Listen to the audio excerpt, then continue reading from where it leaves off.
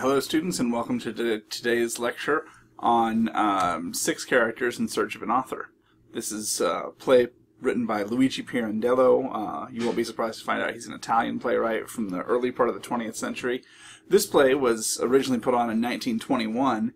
At first it was hated, and in fact Pirandello famously had to duck out of the theater with his daughter to avoid the angry theatergoers at the end of the initial performance. But now people really love this play, and it's going to be an example of meta theater, something we've already talked about, and it's a play that really engages with questions about reality and illusion. So what's real and what's just represented?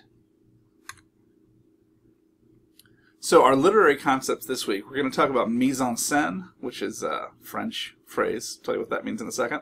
We'll also talk about theatrical realism and symbolism, and where we fit verisimilitude into that discussion.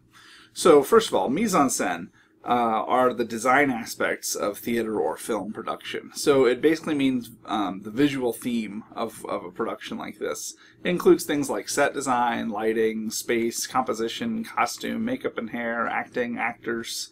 Everything that you see when you see a play, that's all part of the mise en scène. So you can impress people by using this term whenever you're talking about theater or film. I want to talk about theatrical realism and symbolism here as literary ideas. So let's start with the realism.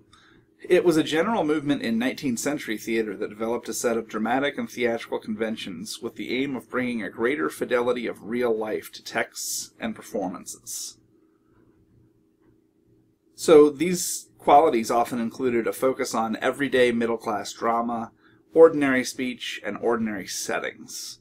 You might think for a moment about a play like Death of a Salesman as one that engaged in some of these conventions. We certainly have an ordinary drama and everyday speech, for instance.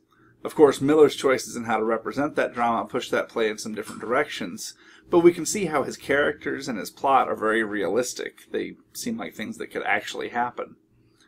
You may have noticed that both our plays last week lacked things like soliloquies, where a character talks to no one, or asides, where people sort of say out loud what they're thinking.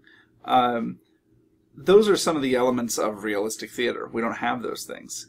At this time, acting moved away from theatrical artifice, great big broad gestures, and towards something we might recognize as the way people actually behave.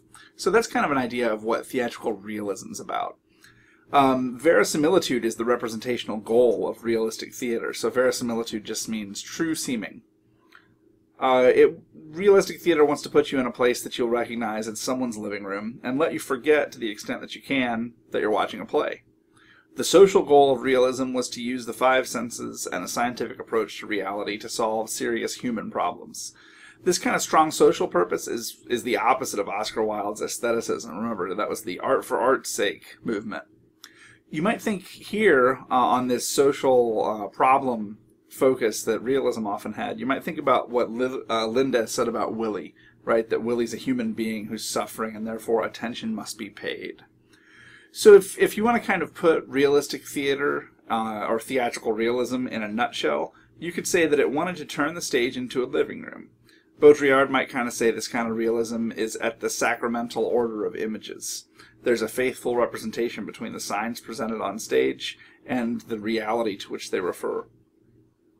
As a quick point to which I'll return in part 3 of this lecture, Pirandello was also done with symbolism, the other branch of theatrical experiment at the end of the 19th century. So the symbolists, as opposed to the realists, the symbolists wanted to, instead of faithfully representing the historical and social situation of characters, the symbolists wanted the mise en scène of the play to come about totally in the spectator's mind. So the words of the author were thus were to enable the symbolist spectator to visualize the evoked scene. So realism and symbolism were both attempts to work with the stage to get beyond some of the theatrical, heavily stylized performances that we see earlier in the history of theater. And so here we have these two images, the one on the left probably pretty straightforwardly realistic, and the one on the right maybe much more kind of symbolic. So today with Pirandello, we're going to see kind of a reversal of that relationship of the stage and the living room, let's say. So when Pirandello wrote this play, he was really through with modern realism. The literal scene, the actual individuals, and the sensational events of individual lives, they no longer seem to have any form or meaning. But when he found the analogy between his problem as an artist and the problems of his characters who were seeking form and meaning, he had the clue to his new theatrical form and to the peculiar sense of human action as itself theatrical, which this form was to realize. So instead of giving us real characters and events, Pirandello gives us characters who constantly relive their particular moments of crisis over and over, and who dispute the meanings of those events each time they're reenacted. By this means he found a mode of action in which he and the actors and the characters and the audience could all sort of participate together. And they could share by analogy, which this mode could thus be a clue to the formal relationships and the temporal order of the plays he puts on. So instead of working as the author who digests all this material, this plot, and these characters for us, Pirandello presents us with the very working out of these problems. Instead of representing life in theater, he wants to represent for us and with us the theatricality of life. Pirandello saw this as a way to raise these events from mere representation to contemplation. The stage, instead of being mistaken for a living room, becomes a place where the truth of the different characters is contested. So what comes out of this? One result is that the characters are the results of their experience, but they are also participants in its presentation.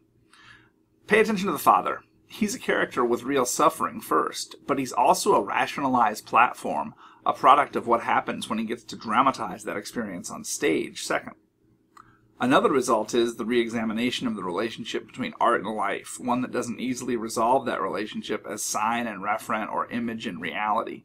In Pirandello's hands, the stage gets to be the stage itself. It doesn't have to be a copy of offstage scenes. By letting the stage be itself, his 6 characters may move from the realm of sacramental representation into the realm of the simulacrum. That's something we can return to later.